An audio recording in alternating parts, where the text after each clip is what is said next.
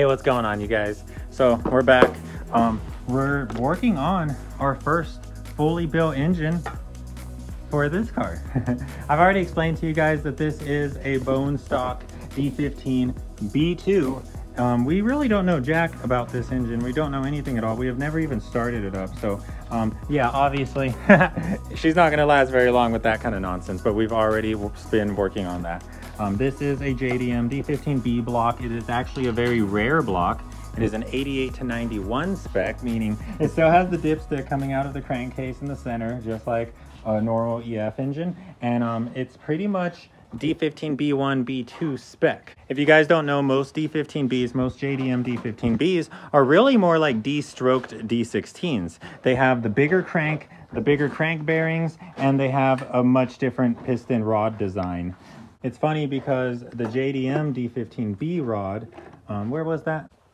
This here is a rod and piston, a P2C piston from a OBD2 JDM D15B. And if you compare it to our OBD0 D15B, already see that our D15B, our OBD0 D15B actually has a shorter rod and a taller piston than our OBD2 D15B. And yeah, that's just some knowledge for y'all. I've been like figuring all of that stuff out all day today, just, you know, putting together a list of parts that we need for this engine. But yeah, it looks like we pretty much have everything. Right now Isa is measuring for roundness and basically just trying to figure out if we need to send this block in for boring or not. We're more than likely just going to hone it and full send it. And we are going to be running MaXpeedingrods in this setup. So these are D15 B2 B7 rods. If you guys have ever looked for D15 B2 B7 stuff on eBay just to fully build your engines, you're going to realize that you really don't have any options. Basically, we have one option for pistons, and that are basically our same PM7 or PM3 pistons. We're basically just going to order a brand new set of these from Nippon Racing, and they are going to be floating pistons. These are not floating pistons. There is a difference. Like, you cannot take those rods and slap stock pistons onto them. They actually use a different type of wrist pin. We'll talk about that stuff later when we actually have the pistons in front of us. But for the most part, I kind of just wanted to show y'all that we took apart that D15 and like, sheesh, she looks really good. Like, all of the bearings came out looking like that. They all look just really good, like really good in every way. There's really no room for concern here. The actual rod bearings themselves, they have a little bit more wear than any of the other bearings, but you know, that's kind of normal. This one has a little bit of pitting, but I was also hitting one of them with a hammer on the bearing side because it wouldn't come out. So I'm gonna hope it was that one. I'm not worried about it at all because we're not using any of this stuff. All of this stuff is going to be thrown away. Basically, we're just going to be using the girdle. We're gonna have brand new rods, brand new pistons, brand new bearings. We're gonna have a brand new oil pump. We're gonna have a brand new everything. Here's our crank. I have another D15 crank in case this one is no good, but like, this crank looks really good as well. And yeah, I don't know, it has some markings on it. The engine itself looks like the engine's been put together for a long time. I really don't think this engine's ever been taken apart, to tell you guys the truth. I think this is just an all original OEM engine, but the writing on the crank did kind of throw me off. Let me know if you guys think that's OEM or not, or if this engine has been taken apart before. But overall, it's in like really, really, really, really good condition.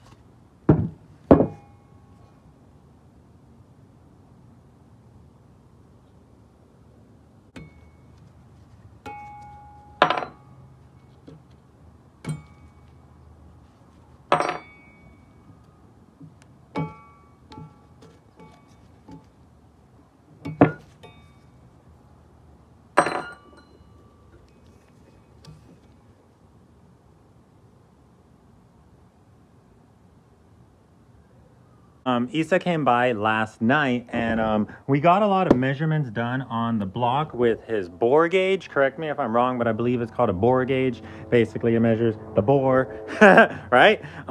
And you have to do this to basically figure out like if your cylinders are going to need honing or not. It's not like a true way of knowing, but it definitely will give you a rough idea of what your cylinders look like. There's a plane, give me a second. But we're going to get into this right now. Just give me a second here. I'm removing the last of the OEM bearings. These are the main bearings that were on the girdle. And they, for the most part, look pretty damn good. Like, very clean, no scratching or nothing. Like, bearings looked fantastic, honestly. This is what the girdle looks like without the bearings in it. All of this is, like, very normal because... as long as you can run your finger through it, your fingernail, and you don't feel like any pits or anything, then you're good to go. You're good to send it. If you really wanted, you could like polish these out, but like it's not recommended because, you know, this is already round. We already know it's round. We have no reason to suspect that we had anything wrong with these bearings. So all we're gonna do is clearance the new bearings and then send it. Over here on the actual block, we're looking at the top halves of our main bearings, and yeah. The actual block looks great, and the bearings that I removed also looked great. The only area that you also have to check is right here in between cylinders 2 and 3. This is where your thrust washers go. So, like, yeah, that area is probably going to be pretty scored up on any block that you guys are working on. At least in my experience, all of the blocks I've torn down, they all kind of pretty much look like this. Again, as long as it's a completely flat surface, no, like, pitting or scratches or anything, all of this is pretty much good to go. What the thrust washers do is they lock your crank in place, so that way the crank doesn't move left and right. Especially when you are running a very high pressure clutch, you're putting a lot of pressure on pushing the crankshaft into the block. And that's what the thrust washers are responsible for. They just lock everything in place and keep it from moving. Okay, so moving on to looking at the cylinders, I have mine pretty much all cleaned up. There's pretty much no oil or debris or anything in there. That's as clean as they're gonna get, and they're looking gorgeous. For the most part, if you don't have any like pretty gnarly scratches, like up and down scratches, or just anything that your fingernail will get caught on, for the most part, your cylinders are probably Gucci. This is a budget build, and for the most part, the general like idea of a budget build is no machine work. Because as soon as you put machine work into your block, you're already like $200, $300, maybe even $400 into your freaking single cam block, and that's not even including rods, pistons, any parts, nothing. That's just your block. So we're trying to avoid doing that. We're trying to avoid any machine work.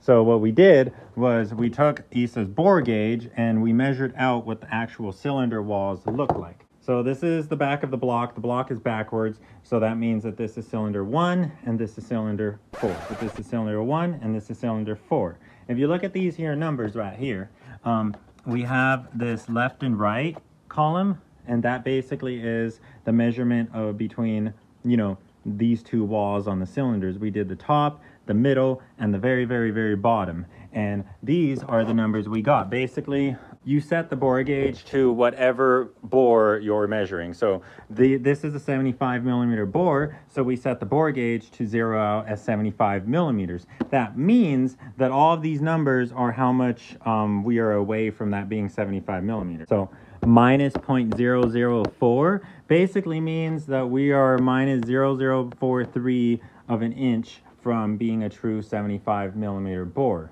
So that actually would mean that these walls are a little closer together than being at 75 millimeters. And if you look over here at the second column, that is our up and down clearance, front and back, and we are 0.0006 above 75 millimeter. So we can tell that the top of our cylinder wall kind of, it shrunk and then it stretched. So it's kind of an oval shape.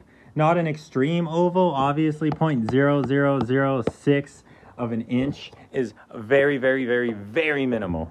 And as you can see, our numbers started bigger and progressively got smaller as we got lower into the cylinder. And since these are negative numbers, that means that our cylinder is actually tapering. That means it's getting bigger down here. It's almost a true 75 millimeter all the way at the bottom, and we get all the way up here and we're losing 0.004 of an inch. So that means we're tapering. We're getting a little bit narrower as we get higher.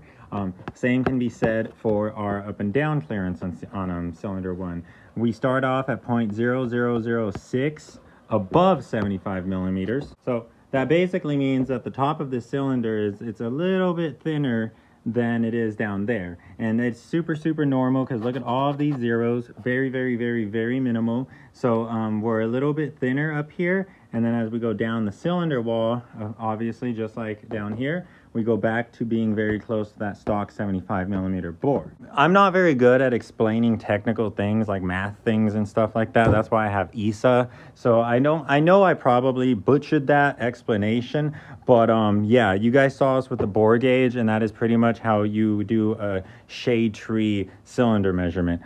Again, another thing that you guys need to take into account is that these numbers are not nothing to be like startled over. So yeah, our cylinders are a little tapered, but when a block goes into the machine shop to get bored, there's actually a plate that is bolted to the top of it. All of the head bolts are used to bolt that plate down. And if you think about all of the torque that your head is sandwiching your head gasket down on, it's a lot of torque and it is a lot of pressure. It's an extremely large amount of pressure. You've got some major clamping force going on here. And this is an aluminum block. What we know about aluminum is that aluminum is soft metal. So therefore that aluminum is going to contort. It's going to change shape. So when you actually bolt a head down, the cylinder walls do change shape a little bit. And when you unbolt that head, when you relieve all of that tension, the cylinder walls are going to oval out a tiny bit. It's very minor, but as soon as you go and clamp, and as soon as you put that clamping force back down on top of the block,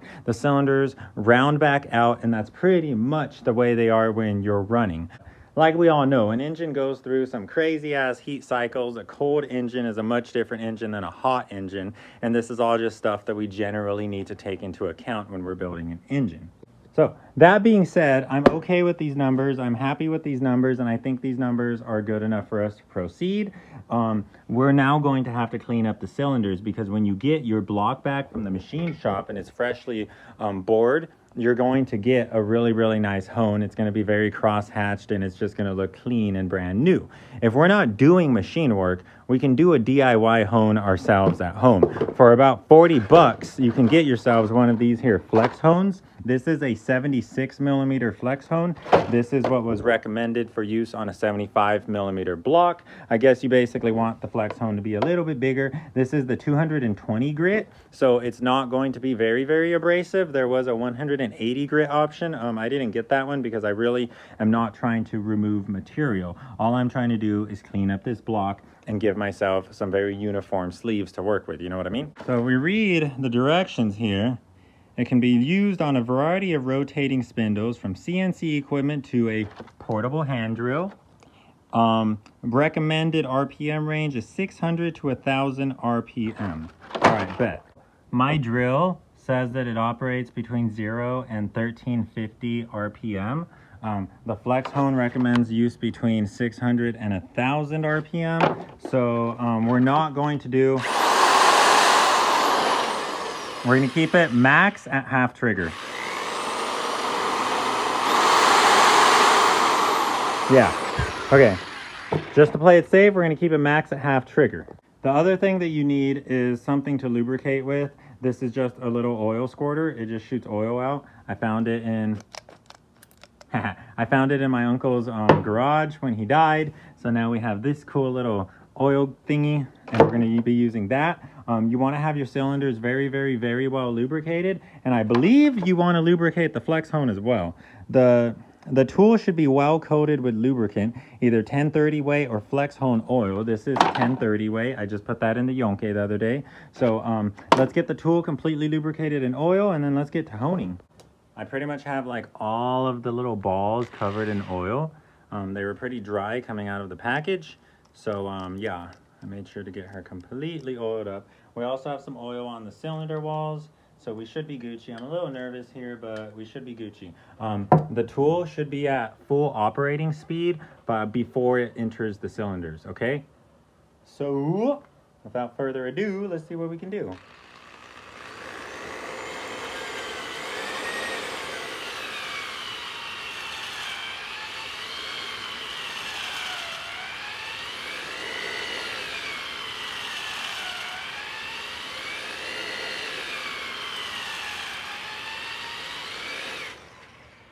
Okay. That's how we're looking after our first hone. Oh damn, baby. Okay. After we honed it, now we can see some stuff that we couldn't see before, right? Oh wow. Let's proceed. Now I'm going to lubricate cylinder 2. Get it all covered in oil. I also re-oiled the tool on the gun, so we should be good.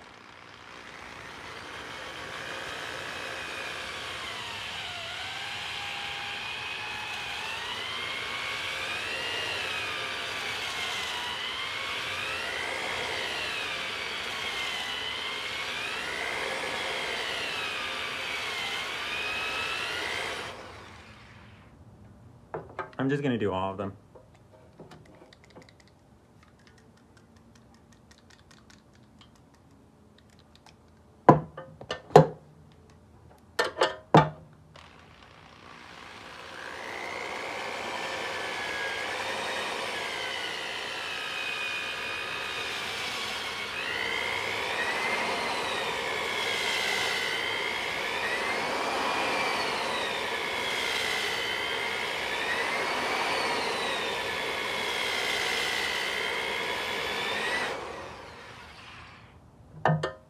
And then cylinder 4.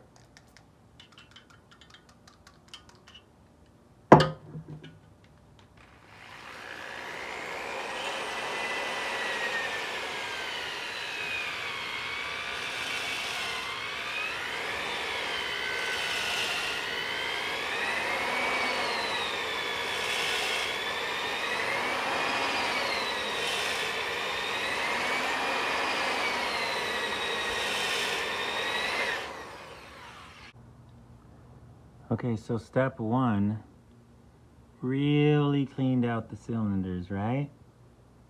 Wow, those things are shiny and they're looking good. We do have, you know, some of these up and down scratches. This one is a little bit, but for the most part, I can't feel any of them. Okay. Yeah, there might be 1 or 2 I can feel, but for the most part, all these tiny ones, they're really just tiny ones. Okay, that's looking good. If we read the back of the box, it says the honing time should be approximately 20 to 45 seconds per cylinder. But go up to step 5, it says every few strokes wipe a portion of the surface clean and inspect the surface. That's what we did. We only did a couple of strokes and now we're inspecting the surface. Proceed with further honing if necessary. Final stroking may be accelerated to develop a 45-degree crosshatch angle.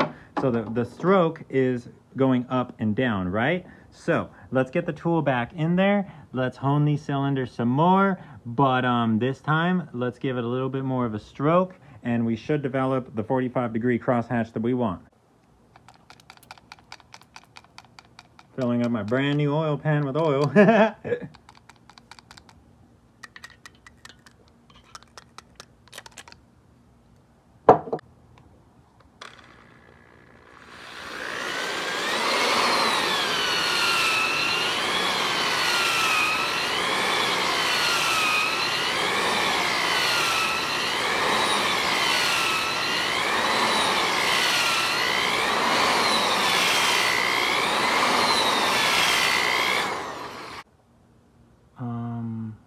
Okay. That looks clean. It looks cleaner than that cylinder. Should we hone it again? I don't know, let's just do all of them.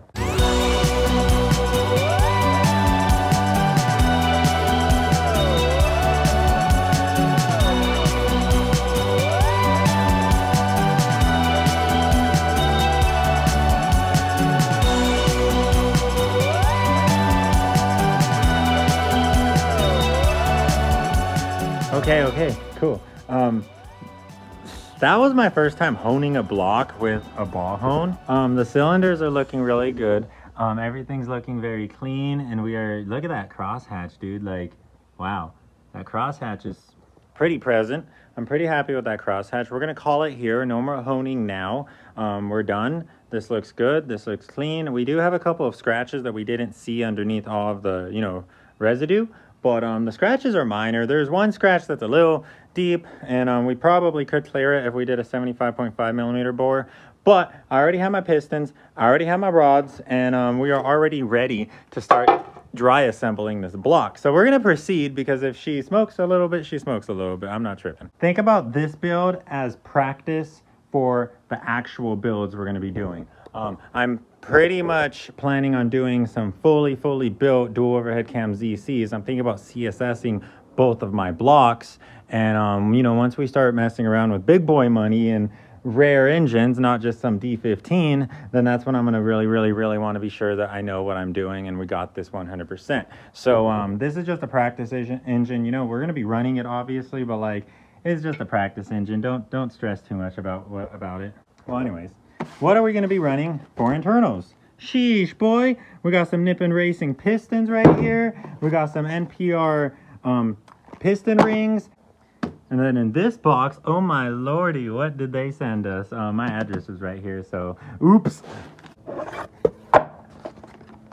Oh, sheesh, boy. We got some MaXpeedingrods connecting rods. Oh, man. All right, so I already opened one because I wanted to actually, like, test fit it and make sure it was the rod that we needed. And sure enough, these are the rods that we need. These are MaXpeedingrods connecting rods. I'm working on getting like a little weed scale or something, so that way we can measure the rods out and like weigh them. I've seen a lot of YouTube videos on these MaXpeedingrods, and for the most part they come very well balanced, but I just wanted to do it for the sake of the video, but it's all good. We didn't get one. But these are the MaXpeedingrod connecting rods. I'm gonna have a link to these in the description to this video if you guys would like to pick those up. Currently this is probably the only D15 rod on the market. So like if you look at this block here, it says we got a JDM D15B, right? But we got an oil dipstick right here in the middle, just like an EF engine, And if you guys are familiar with D15Bs, then you're gonna know that that is a general term. It's basically an umbrella term that means like 4 or 5 different engines. There is literally a D-stroked D17, which is only compatible with 01 to 05 Civics, and that is also called a D15B, even though it's an entirely different block. So there's multiple different D15Bs. The one we have in front of us, as you can see, is a non-VTEC 88 to 91 spec D15B1 B2 replacement engine. All that stuff really refers to as bearing size. The different D15s are going to have different bearing sizes. There is literally this engine, which is a D15B1 B2 replacement. There is the JDM VTEC D15B, which comes with a D16 Z6 head on it. And then there's the OBD2 D15s, which are basically D-stroked Y8 blocks. It's pretty complicated. There's a lot to it, but this is just an intro to it. What I basically told Dylan to do, because Dylan is also building a D15B, is I said disassemble it, take it apart, and then compare the stock internals to other internals and try to figure out exactly what internals are in your D15B. So for the 88 to 91 D15B1, B2 blocks, even the D15B7 blocks, you're going to look on the internet and you're not going to find any connecting rods. Luckily for us though, MaXpeedingrods makes not only the D16A connecting rods, the connecting rods which would be good for a D16A6 or a D16Z6 build. Not only do they make those connecting rods, they also make D15B1, B2, B7 connecting rods. So if you have one of these little base model D15s, because of MaXpeedingrods, you can now build that. Hell yeah. And then over here in this box, we have our Nippon Racing single overhead cam D15B pistons. These are PM3 pistons. Essentially, these are the only pistons that were available for this engine, and they are the exact same pistons that came out of it, except for these are full floating pistons. If you guys don't know what floating pistons are, it's essentially the difference between stock and aftermarket pistons. Floating pistons, for science that I do not truly understand at the moment, are going to be a much superior piston design for when we're actually putting on power. As you can see, these pistons have wrist pins that I can easily push out with my finger. I'm not going to completely take it out, but this OEM piston, as you can see, that wrist pin is not coming out, but if I push it out the other way, oh wow, it just popped out. Hell yeah. These are press fit pistons. So we have press fit wrist pins, and then we have floating wrist pins. Floating wrist pins use these little guys. These are just little C-clips. You put one of these C-clips on each side of the piston, and it locks that wrist pin in there, and the wrist pin is essentially floating.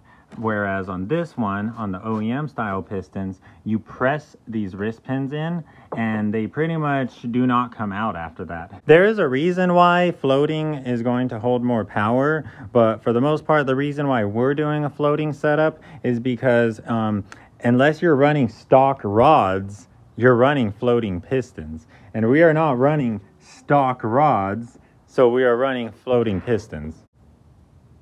Oh my lordy, this is awesome, dude. This is so cool. I'm excited now. I put one of them together just to mess around and put it together, and like, wow, this is beefy. This is going to be the biggest connecting rod piston setup I've ever ran in an engine. Oh, I'm excited. I'm super excited. Okay, guys. So I kind of just wanted to show you guys the MaXpeedingrods connecting rods and the pistons that we are going to be running, and kind of just get the ball moving on this. We now have a block that is fully prepped, and it is ready for dry assembly. Next video on the engine, we're going to be doing some dry assembly stuff. I have Plastigauge right here, so let me know in the comments if any of you guys even know what Plastigauge is. This is what we're going to be using next. I went over to AutoZone trying to pick some of that up, and they all looked at me like, what the hell? But O'Reilly's came through, and we got some Plastigauge. So the next step we're going to be taking with this block is we're going to put together our pistons and rods. We're going to press our rings in here. We're going to check our ring clearances. We're going to do ring gap and all of that stuff, and then we're going to flip this block upside down, and we're going to start matching up our bearings. For bearings, I just have some standard size king bearings for both the main bearings and the connecting rod bearings. Hopefully those bearings are good. Hopefully we can use those bearings and we'll be Gucci to go. That's what we have the Plastigauge for. It's to check all of that stuff. If not, then, you know, we're just going to have to order another set of bearings and go from there. But this is my first like real engine build. I've done rebuilds. I've taken apart engines, replaced bearings, done piston rings and stuff like that. But I've never actually done something like this, like actual, you know, custom pistons and stuff. I mean, these aren't custom pistons, but like actual floating pistons, actually using aftermarket stuff meant for power. So that's really freaking cool.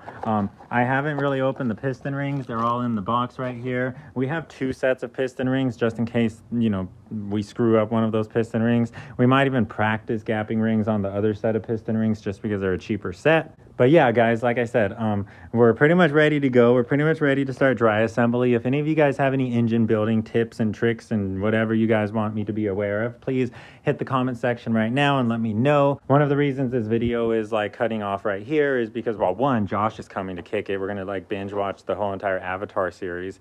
But no, besides that, I kind of just want to be able to get a bunch of feedback from you guys. A lot of you guys are like a lot more experienced than me and have done a lot more things than I've done.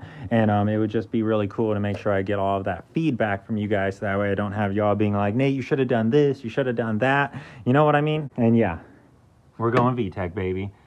If you don't remember, we're going VTEC. So if you're excited for any of the stuff to come, if you're excited for the engine that we are building for Casera, or all of the body work we've been getting done, Johnny Emerson helped me get that quarter panel solid, so there is no longer a wedding cake glob size of Bondo underneath that primer. None of that anymore. It's pretty solid. It's pretty much just all metal at this point. Now we got oil all over the freaking car.